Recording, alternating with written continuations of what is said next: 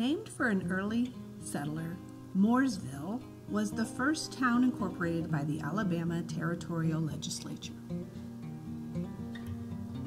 This quiet village was once a bustling town with doctors, lawyers, business houses, craftsmen, and shops, including a tailor shop where a future President Andrew Johnson apprenticed for a time.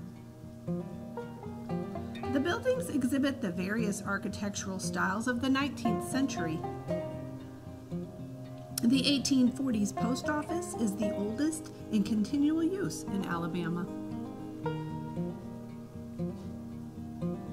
There are two churches, the 1839 brick Union Church and the 1854 white frame church, where a future President James Garfield once preached a sermon.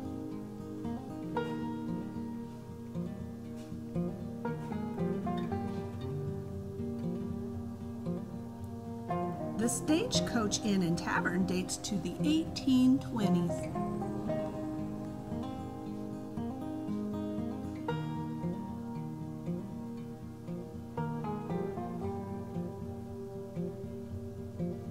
The Disney movie Tom and Huck was filmed here in 1995. The entire village is listed on the National Register of Historic Places.